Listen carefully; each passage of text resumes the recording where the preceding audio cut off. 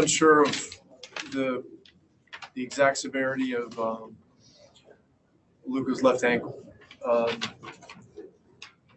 One of the good things is it's the good ankle. It's not the one that he sprained a few times in the last couple of years. So we'll know tomorrow. We'll know more tomorrow. But he did come back and try it, obviously, and wasn't moving great. So we'll see where he is come tomorrow and then Sunday morning. Start in the room.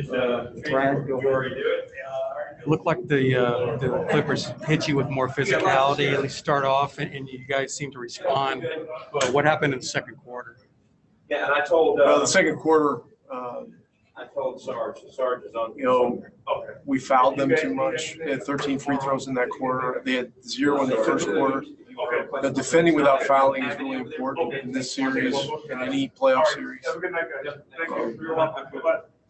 When they're marching to the line and putting points on the board and getting their defense set, it makes the game much more difficult.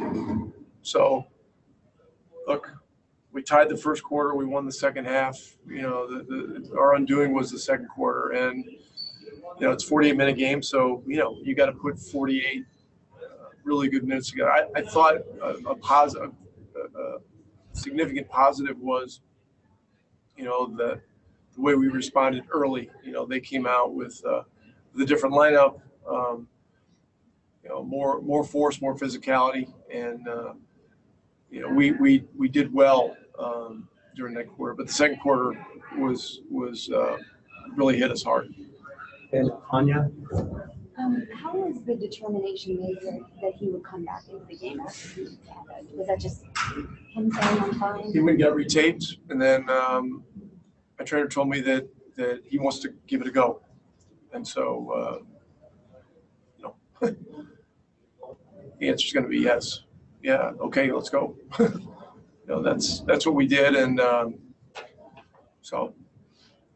again, it's hard to say how this is going to be.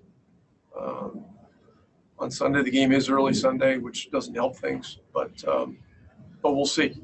We've got every advanced treatment modality that you can have, as every team here does, and we'll see how this responds in the next 36 hours. Go to Joe. And then Rick, right along with that, with 9:02 left, he came out. Was it just because he wasn't moving well, or the score, or what went into that? Yeah, he was not moving well, and there was a gesture that this isn't working out. So to my knowledge, there was no further progression of the injury or anything like that. He just couldn't play his game, and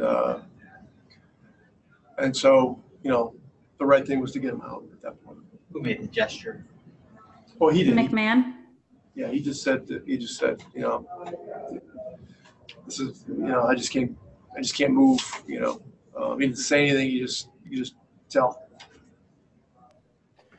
Rick, obviously Kawhi is a problem for anybody.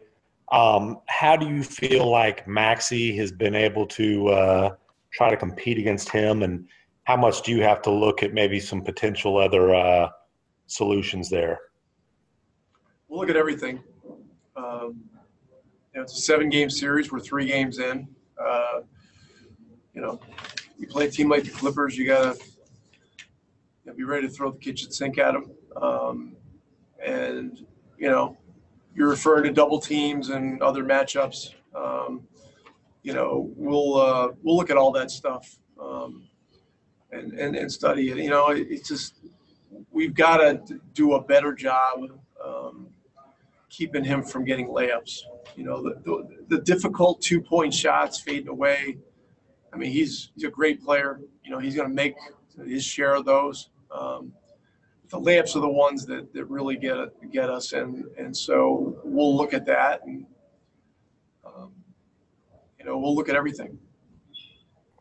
Okay, last one is Tim Cato. Hey, Rick, just going back to Luka, you know, when obviously he came out, he wasn't looking right when he did signal to the bench and came out. I assume the decision to play him that is made with no regret. When you're given the okay, that is baked in with the assumption that at worst, even if he's not 100%, he's not going to re-injure himself when he's on the court. Is that right? That's certainly the hope, and it's the assumption. And he didn't further injure it.